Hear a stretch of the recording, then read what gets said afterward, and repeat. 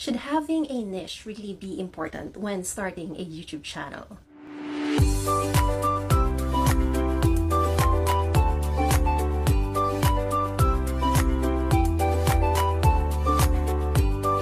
Color me true.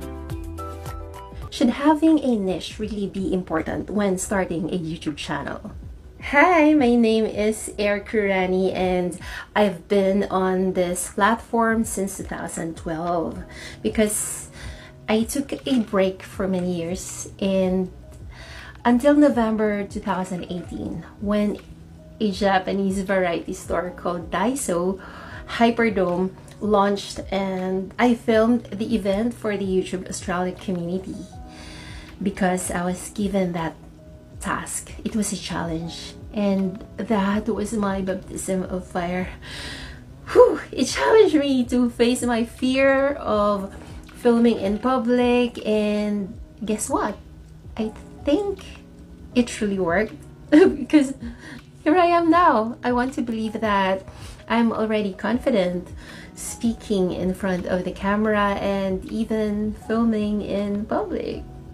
So yeah, going back to our question, should having a niche really be that important when starting a YouTube channel? Let me shout out first my calamansi juice. This is from my garden. Well, yes, I personally think it depends on why you are starting a channel in the first place.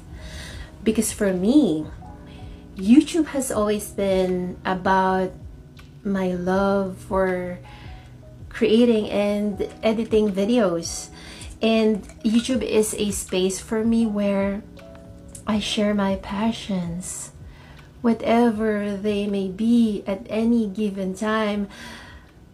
I've never felt the need to be boxed into one category because my interests are constantly evolving, and I want my channel to reflect that journey. And that being said, I understand why some creators choose to have a niche, and a niche helps build a dedicated audience. Well, there's no doubt about it, and it can create a sense of clarity and focus both for the creator and for viewers. But yeah, at the same time, when you specialize in one area, like tech reviews, for example, makeup tutorials, or gaming, it's easier to attract subscribers who are specifically interested in that topic. And having a niche can also make it simpler to build a brand and figure out what kind of content will resonate with your audience. It's a strategy that works for many people, and it certainly has benefits in terms of growth and monetization. Yeah, but for someone like me, the idea of being restricted to just one topic, it didn't feel right for me. It didn't feel right.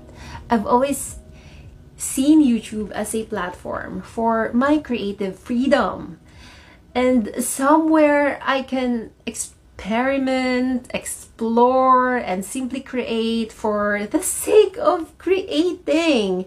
And it's not about chasing the next viral trend or fitting myself into a box that doesn't feel natural. Yeah, that's just my opinion. So when I first got serious about YouTube, I will admit that there was a phase where I felt lost and I didn't know how to build my channel, which I really struggled on that one, which direction to take. I experimented with different types of content. Music. I had song covers, like sing out of tune, cooking, painting, you name it. But instead, feeling fulfilled, I really felt boxed in. Because for me, the joy of creating was slipping away because of that. And I was trying to fit myself into a specific niche. And I was so unhappy and unfulfilled. And when I got invited to join the YouTube program in 2018, things shifted. Suddenly, I felt the weight of expectations. I thought I needed to be this, I needed to do that, I should follow trends and stick to a formula. And it was so exhausting. Content creation became more of a chore than a passion. And while I'm grateful for the income I earn from YouTube, monetization, that's never been my primary focus, because for me, YouTube is a platform to share my ideas, spread positivity, and create meaningful content. Whether it's something fun, educational, or inspiring, my goal is to connect with people. And I have posted personal development videos. I still incorporate that while I'm cooking, painting, or vlogging. But I know for some creators, monetization is their driving force. And that's completely valid, guys. Because we all have different life circumstances. But then, I've noticed that those who focus solely on earning, on monetization on YouTube, they burn out. Because there is no deeper purpose fueling their journey. For me, if I were to lock myself into one niche, it would strip the joy and spontaneity from the creative process. That's just my opinion. That's what I feel. And that's why I embrace variety. I feel free to explore different topics and connect with people over my shared experiences, whether we're talking about the latest trends in aviation, reflecting on life's more meaningful moments, new recipes. Well, YouTube has become more than just a creative outlet for me. It's also my online journal. And the beauty of YouTube is that, unlike traditional social media platforms like Facebook, Instagram, TikTok, YouTube allows you to leave something lasting behind, in my opinion. Because in a way, my channel is a record of my personal growth and the memories I've created along the way. After all, YouTube is the first one out there. And it's a place where we can all leave a little piece of ourselves for family and friends and even connections that we've made behind the screens, right? And yeah, it's a form of storytelling that transcends time. And that's what I love about this platform. So if you are considering starting a YouTube channel, here is my unsolicited advice. Ask yourself one honest question. Why am I here? What is my real purpose for being on YouTube? And once you figure that one out, everything will fall into place. For me, my purpose isn't about chasing fame or becoming an expert in one field. It's about sharing my journey and creating content that matters to me and finding like-minded people who appreciate the same spirit of exploration. Guys, it took me years to find my voice and purpose here. And if you've been following my channel since 2012 or 2018 when I started getting more serious about posting, you've likely seen the evolution. And if you are new, welcome! This video is my way of sharing why I'm here, what kind of content I create, and what drives me. So whether you choose to subscribe or just drop by occasionally, I appreciate your support. I really do. I don't believe in the saying, jack of all trades, master of none. That doesn't resonate with me. And because I'm not here to master one thing, I am here to explore, learn, and share. And I thrive on variety, and that's what keeps my creative spirit alive. Yes, it can be tempting, guys, to be focusing on one niche to grow faster. Believe me, I've been there. But I think true growth comes from creating authentically, not being forced. And when you are passionate about what you make, the audience will naturally flow. And this is what I have observed. When I started creating videos that I just feel like creating and sharing, then and stop thinking about my subscribers, views, likes. So this is what I'm gonna share. I know that some YouTube creators are actually focusing on monetization, and like I said, it's valid. Some people have a deeper reason why they need to get monetized.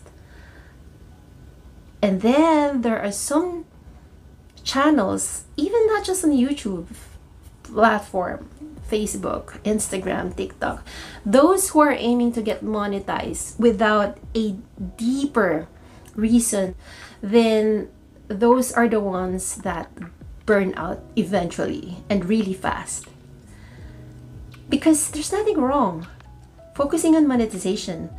For example, you want to get monetized because you want to fund your education or help someone that is needing medical assistance, or someone in your life that you want to support as well, or simply for yourself too, to support your life.